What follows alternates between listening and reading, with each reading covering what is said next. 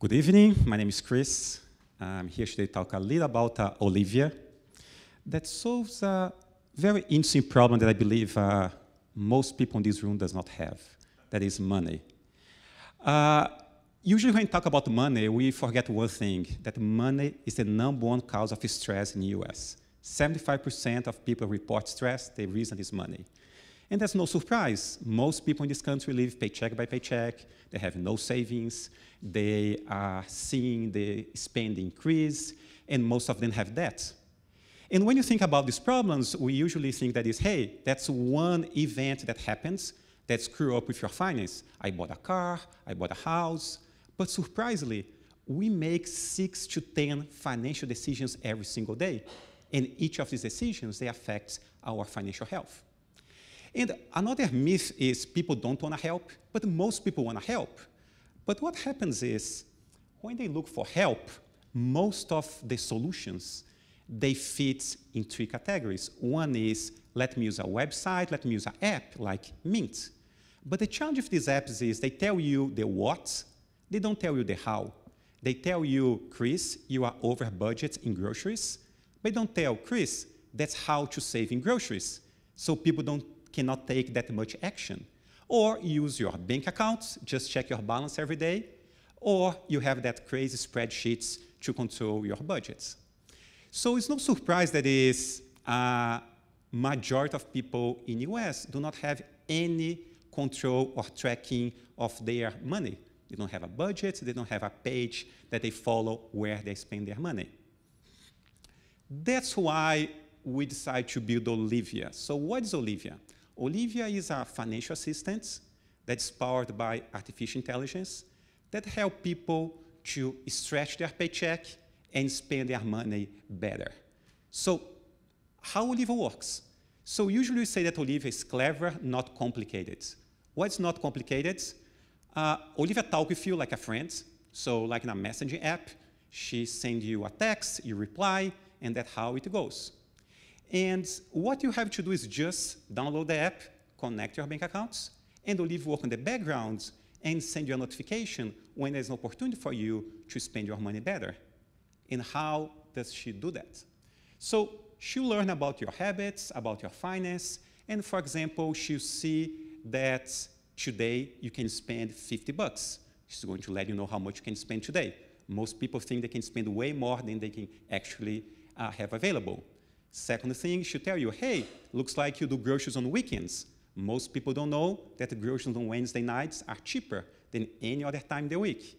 Or she can come for more sophisticated things like, hey, looks like you need to renegotiate your auto insurance. If you didn't renegotiate in the last 2 years, for sure you are overpaying. So she comes with what we call actionable insights. There are things that you can easily execute and save a few bucks. When combined, they are a lot of money. So how we make money? Olivia goal, as I said, is stretch your paycheck and save you. On average, our users today, they save 10% of their income compared when they're not using Olivia. What's quite good because when you are promoted in your job, usually your raise is 20%. So get a half raise does not hurt. But the question is, okay, that's how I make money as a user, but how Olivia makes money? So we make money in a very interesting way. We don't sell ads, we don't sell your data. We give you what we call target offers that are ways that I sponsor from somebody, a partner company, to help you to save money. And how the math works for us. In the last months that we are running our alpha and beta, we acquired customers at $5. We made on average 18 bucks on each of them. And if you combine everything, Olivia is probably an opportunity to make a $100 million company in revenues. That with a 5-10 times multiple can be a very decent business. So that's a little about Olivia.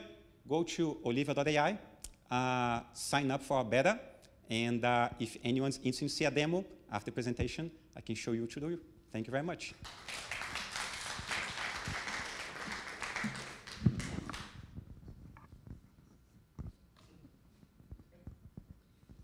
I have so many questions, but the first one is, what's this Wednesday night cheaper groceries thing? I never heard of that.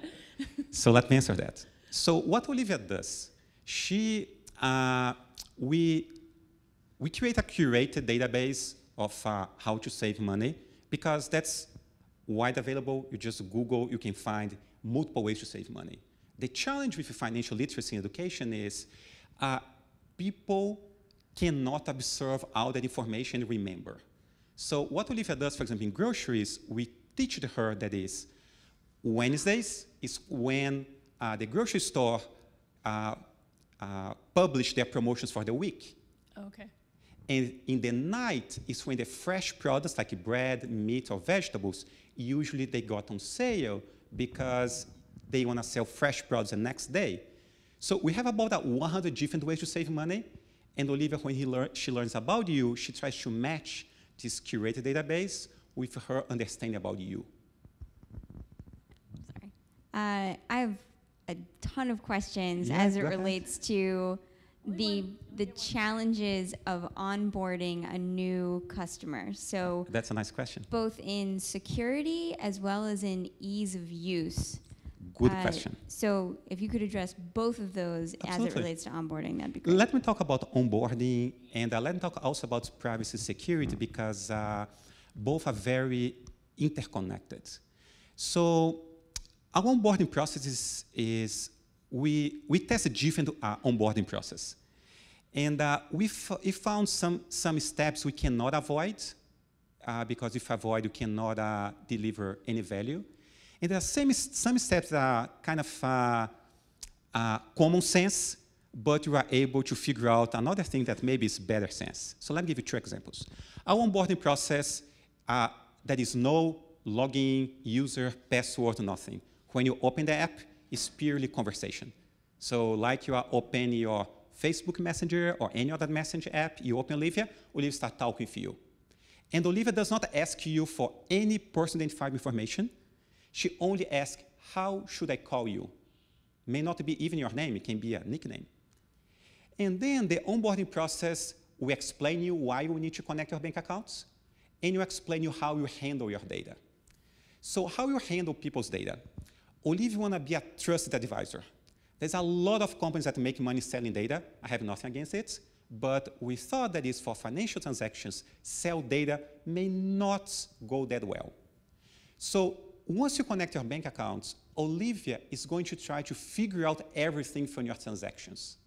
So when you connect with your bank account, people think, hey, you have my name, you have my address. No, we just have the transactions.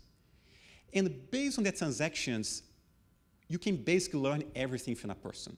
That's why the CIA, they have 3 ways to learn about people. Communication interception, that's not our business. Second one is trash. You can learn a lot about people from trash. That's what they try to do with Bin Laden. In our case, it's financial transactions. So we try to learn things from you without having to ask you. And the way we do is everything we do is encrypted, and everything we figure out about you, we don't share with anyone. In the end of the day, it's like any relationship you have with your bank. You need to trust the bank to give data to the bank. So I can go in much more detail on the privacy and security, but we can talk later about that. You actually answered my initial question Okay. there, but I just want to give a quick piece of feedback on Okay. the screen where you had the revenue potential that Sure. you did. Something I've actually learned, having done some pitches before, is when you did the iteration of 10% market share and how you delved your revenue from that. Some investors might not respond to that very well, Yes. and expecting a 10% market penetration is probably generous. I was Yes. also unclear about the offers that you said you would be providing, and I'd like to know more about that, but I didn't really get that from the presentation. Okay, let me use my 30 seconds. First, about 10%, that's true. That's a lot of debate about the 1% versus another approach. But the offers is, we see where people can save money. We are basically people that likes math and statistics. So we create a bell curve with possible profiles. And then we match these with what we have in the database from partners. And that's how we find the offer. We don't take your data to the partner. We bring the offers from the partner and match with your profile. Okay? Absolutely. Thank you.